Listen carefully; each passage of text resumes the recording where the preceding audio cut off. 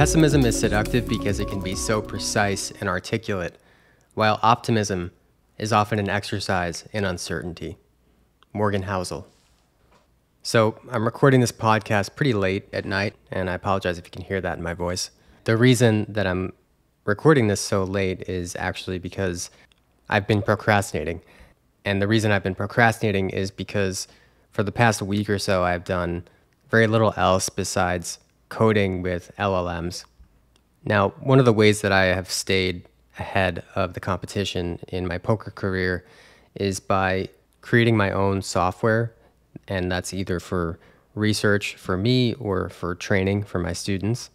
But the problem is that I actually can't code. I have very limited coding knowledge. But now with Claude 3.5 Sonnet, which is what I've been using, and there are a lot of other models that can be used as well, pretty much anybody can code. And I've been developing this new trainer for my students at Mobius Cash. And it's been a bit of a frustrating process. There's still a lot of kinks that need to be worked out, obviously.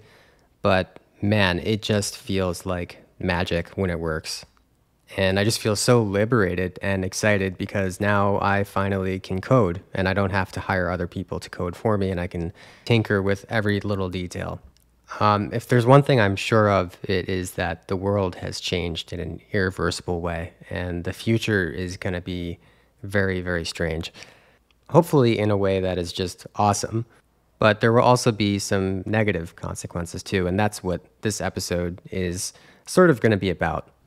I want to talk about AI and what I think the impact on online poker will be. And I want to be careful not to project too far out, like really beyond 5 years. I think it's anybody's guess. But I do want to offer my opinion on what I think the short term will look like. Now, before I get into that, I want to share a tweet that caught my attention in the last week. This tweet was by Chamath Palihapitiya, who is a billionaire venture capitalist, entrepreneur, and a founder of Social Capital, which is a private equity firm. He's also a co-host of the All In podcast, which is probably one of the podcasts that I do listen to the most. I think they have a lot of interesting takes on economics, politics, and social issues. And it's called the All In podcast because Chamath and the other guys who run the podcast all happen to be recreational poker players as well. And Chamath wrote a tweet recently about the impact of AI on society. And I'm going to read that tweet now.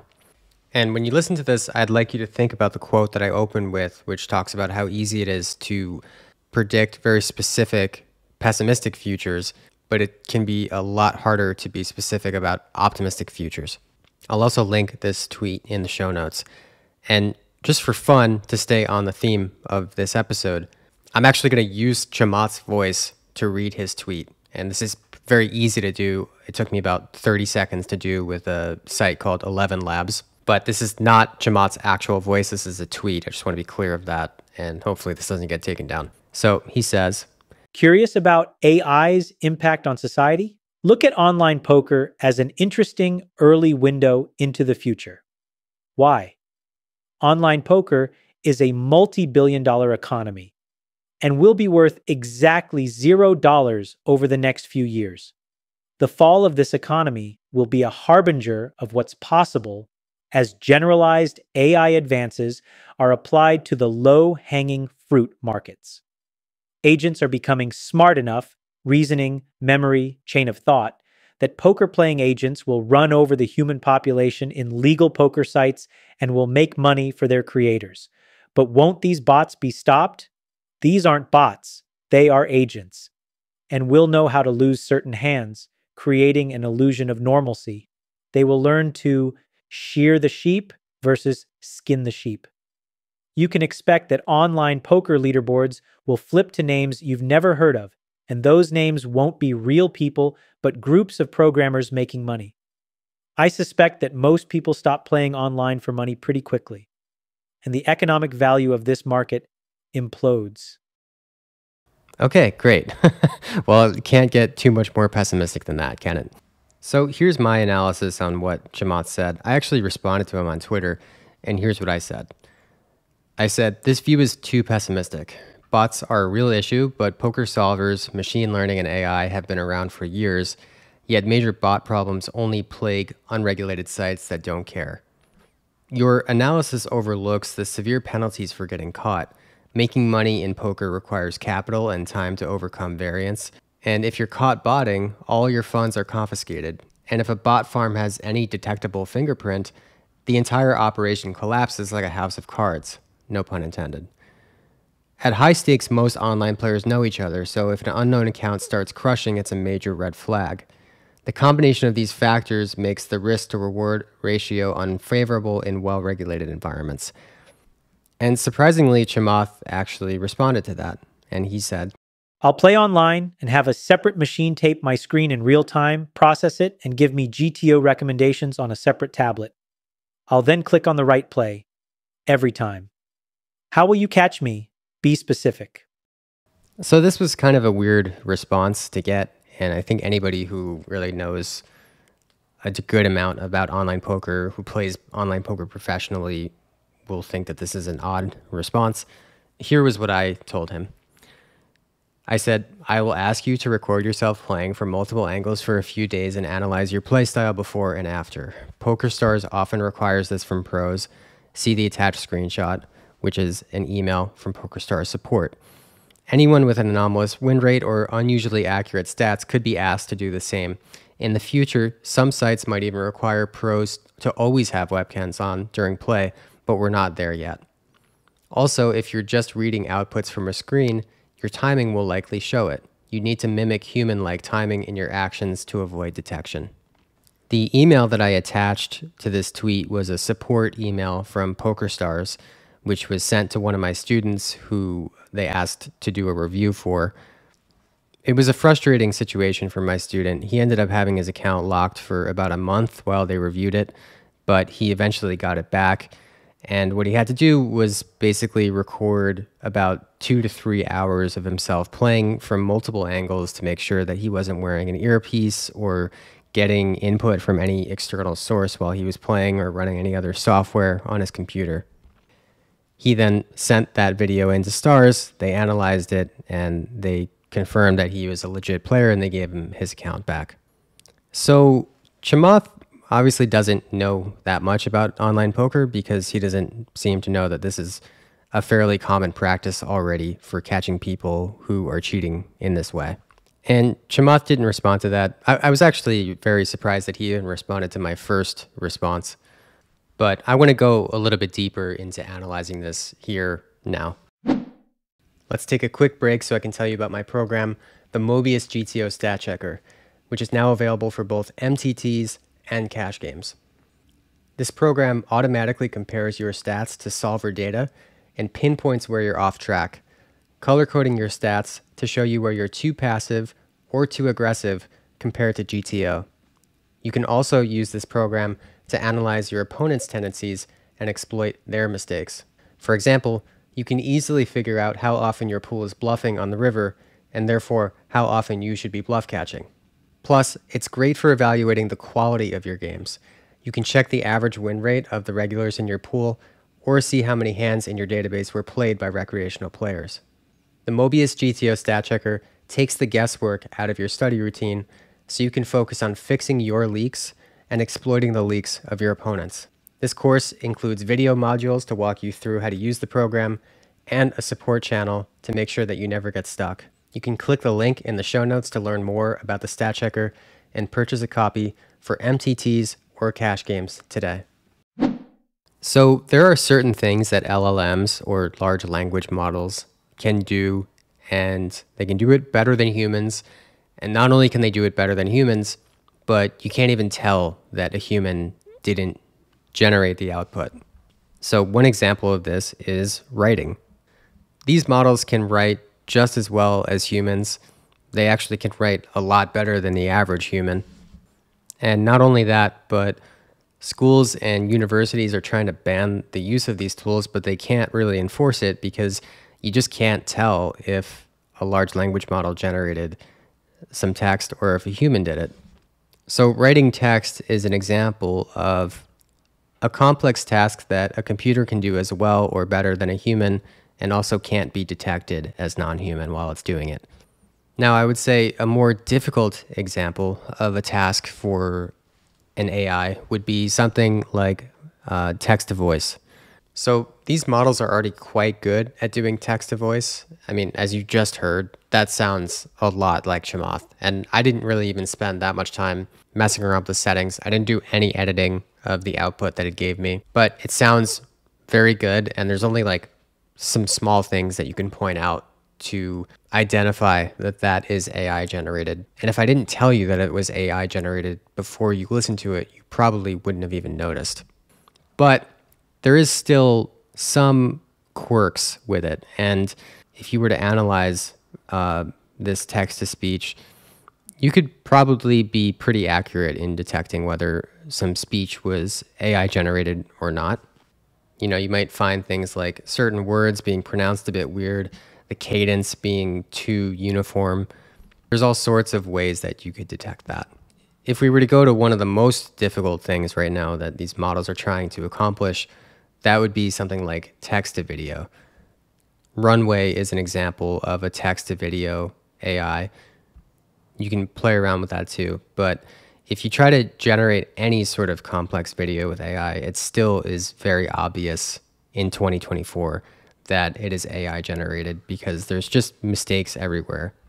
Especially if you look at something that's really difficult for an AI to handle, like somebody's hand and all the movements of the individual fingers on a hand. And my point with this is that in poker, if you're going to cheat and you're going to use a bot or an agent, there's going to be two challenges that you have to overcome. The first is the technical challenge of getting a bot to actually win in online games. And at this point, I'm fairly confident in saying that that's not too difficult to achieve for somebody who is a good programmer. What is hard, though, is doing that while bypassing security on a site that actually has good security. So let's look at another example. Let's talk about self-driving cars for a second. Self-driving cars, I'm bringing this example up because I think it's the best example of an extremely complex human task that computers can now do. Probably the most complicated task that computers are doing better than humans at this point. Self-driving cars are much safer. They just get into far less accidents than humans do already, and they're going to get even better. But imagine you wanted to create a self-driving car that made it impossible to detect that that car was not being driven by a human. In this case, safety or how well the car drives would not be your only priority. In fact, you would have to make the car drive a little bit less safely if you wanted it to pass for a human driver. And if you think about it, there are tons of different ways where you could determine if a car was self-driving or if it was driven by a human. I mean, first of all, very obvious way, you could just pull the car over and check to see if anybody was driving, right? You could also analyze the car's overall driving style. You'd probably find in the case of a self-driving car that it drives really cautiously, more cautiously than most humans, I would say, except like little old grannies. And when you watch footage of these self-driving cars, you will often see people honking at them because they're going too slow or just not making moves quickly enough or whatever. You could also track the car for a while and analyze more complicated stuff like its acceleration and deceleration. And you might find that those patterns are far too uniform to be a human, that no human could step on the gas pedal or the brake so perfectly to accelerate or decelerate as smoothly as a self-driving car can. You could analyze the way it turns. You could analyze the way that it stops for certain objects in the street in ways that might not be human. And on and on and on. There's many different ways that you could analyze this. And you can see how creating a self-driving car that drives exactly like a human is actually a much harder technical challenge than creating a self-driving car that drives almost perfectly. Now, let's bring this back to poker. Poker is the same sort of deal where it's not just a major technical challenge to create a computer that can play and win at poker, but it is also a major challenge to avoid detection. So a poker site can easily do basic human verification. They can just do CAPTCHAs or ask you to verify your identity and your presence in some way. They can also do more advanced methods like what they did with my student, where they have you record yourself playing, submit them video, and then analyze your playstyle before and after. But as you can probably imagine, poker sites have all of your data, so there's many ways that they can track your behavior and figure out if your behavior is non-human. One simple way they can do this is to just see if your bot ever glitches out. And that's one way that we have proven that there are bots on Ignition. I wrote a thread about this, and you can go back to the first episode of this podcast if you want to hear more about that. But basically, many people on Ignition have seen these bots that crash, and then there's no one operating them. So what happens sometimes is the bot will crash, but it will continue sitting at the table. It won't sit out. It'll just time down to the exact same amount of time every single hand and then fold pre-flop. And you end up seeing it play sometimes 100 plus hands pre-flop, folding every single hand. If a human was playing, it would either sit out if it was not at the computer or disconnect if it lost its connection, but it would obviously never behave in that way. So if something like that happens and you're on a serious site with real security, you're going to get banned. And they're going to confiscate the money in your account. So your bot can't glitch. Your bot also can't play too perfectly. It can't be balancing many different sizes in all of these complex scenarios in the way that a human would never be able to do. It can't be defending optimally in every single node. It can't play a perfect pre-flop strategy, and so on and so on. A poker bot also needs to mimic human timing. It can't be perfectly random in its timing, but it also can't be too consistent with its timing either, because no human is. A human needs to take a longer time to think through a genius play before they make it. And in addition to timing, a bot also needs to interact with the poker site software in a human way. For example, their mouse movements need to match up with the way that humans typically use a mouse when they play poker on a computer. Furthermore, if you want to win a lot of money with a bot, you probably don't want that bot to just play a game theory optimal strategy.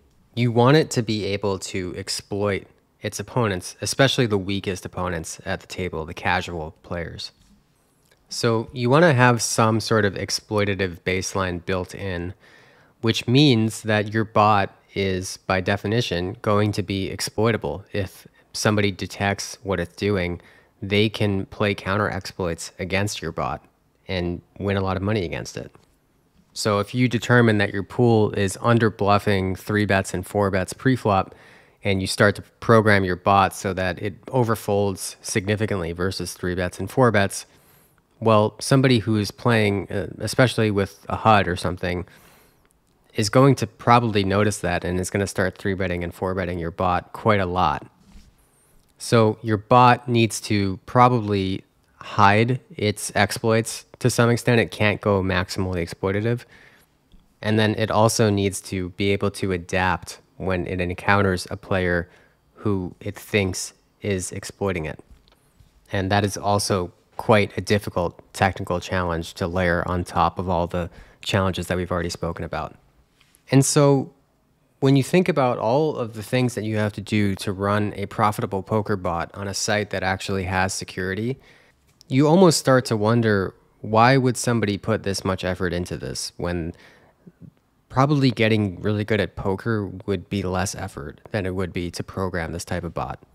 Again, considering that every time you fail and you do get detected by security, you lose all of the money that's in your account and you get banned and you have to find a new identity to play under and try again. And that is why I think we don't really see an issue of bots overrunning sites like PokerStars or GG Poker. Now, do I think there are some bots and cheaters? Absolutely. But it's not going to be a significant amount. And this is another great thing about poker, which is that even when you cheat in poker, as long as you can't see the other player's cards or you're not colluding against them, If you're cheating by using some sort of RTA, your win rate still is not that massive. You don't have that great of an edge. And so if people are using RTA or your site has bots on it, there needs to be a lot of those players. They need to make up a substantial chunk of the pool to make the games become unbeatable. So I think poker is actually highly resilient in that sense. And by the way, we haven't really even talked about ways that poker sites could step up their security if they really needed to. Perhaps poker sites could require a webcam for professional players on online poker sites, or they could require you to scan your face or something like that before you start a session. I mean, there are a lot of apps that require this type of thing, particularly financial apps. But at least those apps have proven that these types of security checks can be commercially viable. The other thing that I have a little bit of an issue with is that these sort of doomsday predictions always seem to predict the future in a very lopsided way. By that, I mean they focus on how these technological advances will be exploited by bad actors, but they rarely consider how the good guys can use them as well. Like, why can't AI be used to help security on poker sites? Computers are extremely good at pattern recognition, so if you can feed them a bunch of data about, this is what accounts that cheat in online poker look like, this is what their data and behavior look like, then why can't a computer use that information to find and ban other accounts that are actively cheating on poker sites? And then finally, I think this is only going to be a huge issue at low and mid stakes, because high stakes online poker is such a small community that, like I said in my response to Chamath, if you are just an unknown who comes out of nowhere and starts crushing, people are going to be pretty suspicious of you, and you are going to be under the microscope, not just by the poker site security, but also by all of the top pros that you're playing against, which are far more scrutinizing than the poker sites, actually. But it's important to deal with this stuff at low and mid stakes as well, because if low and mid stakes get overrun by cheaters, then the pathway to high stakes is going to be broken, and online poker is going to be in a pretty sad state if that happens. Frankly, I don't think that bots are a major issue right now on regulated sites that have solid security. By that, I mean primarily PokerStars and GG Poker, but also others too. And I just don't think that this is going to be a problem, at least in the near future. And the only reason that I am not looking out further into the long term is just because of how crazy the technological development has been over the past 5 years. It's pretty naive to be able to think that you can predict what is going to happen with technology in the world, even just 5 years from now, the way things are progressing at this point, especially as a casual observer like myself. So in summary, I don't think this is Chamath's best take, not his best poker take, not his worst poker take either though. And I don't want to dunk on Chamath too much in this podcast, but I just thought it would be fun to end with this Chamath quote, which I do think is his worst take. Chamath said on Lex Fridman's podcast, it's about 22 minutes in, he says, "I think Phil Hellmuth is the antidote to computers more than any other player playing today. And when you see him in a heads-up situation, he's played like basically call it 10 of the top 20 people so far, and he's beaten all but one of them." That's all I got for this one. Remember to stay optimistic. I'll catch you guys in the next one. Good luck at the tables.